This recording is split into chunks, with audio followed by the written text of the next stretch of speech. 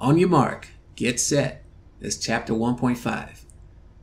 We're going to continue talking about the physical components of a network.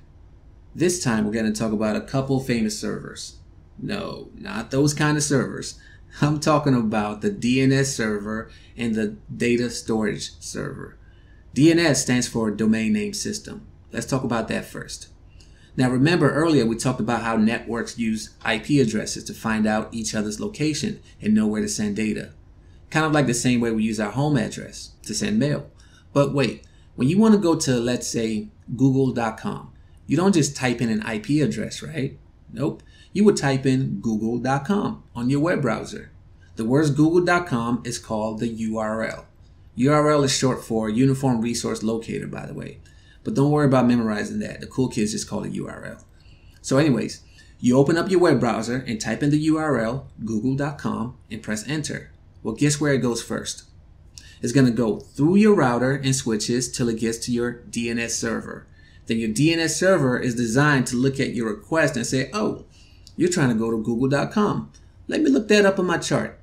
Then it looks up a table and says, oh, here you go. In order to get to google.com, you'll need to go to the IP address of 66.102.0.0.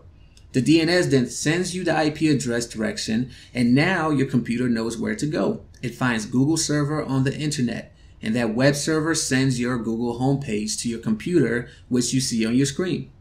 Yeah, so all of that happens within a matter of less than a second after you typed in the URL. It's pretty cool, huh? Now let's look at another type of server. Let's look at the storage server. A data storage server job is to help the users have a place to store their data outside of their computer. Data, for example, could be an Excel spreadsheet created by a budget specialist. The financial information in that Excel file is data. In my home network on my personal laptop, I can save my data locally on my laptop's hard drive. If you open up the bottom of your laptop, you could see the physical location of your laptop's hard drive. But I don't recommend you doing that. Logically, hard drive location are usually labeled by a letter. Here, let me show you on my computer. See here, I have a Windows 10. I'll just type in this PC. Now, under devices and drives, I can see my hard drive is labeled as the C drive. So anything that I save on this C drive will physically be stored on my laptop hard drive. For example, if I create a budget spreadsheet like this, I click on Save As.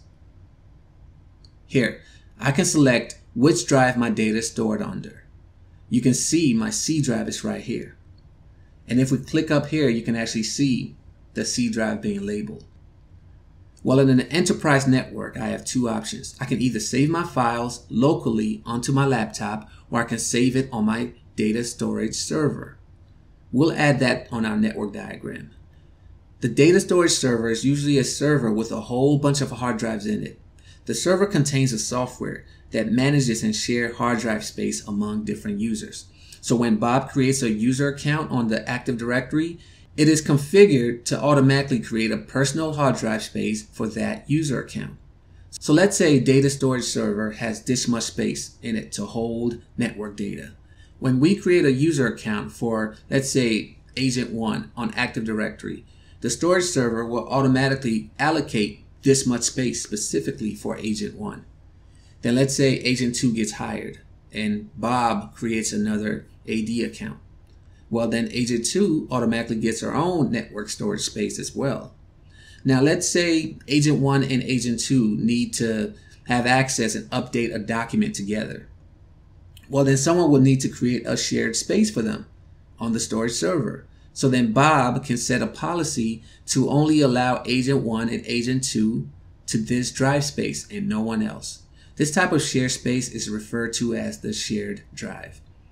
Another thing about a storage server in an enterprise network, it is usually configured for automatic backups. This means that if the drive space that was allocated for me stops working, aka becomes corrupted, well, there's a backup server ready and willing to replace the data. Okay, that's all the servers I'm going to detail for you. In the next video, I'm going to highlight the benefits of having servers in an enterprise network. Stay tuned.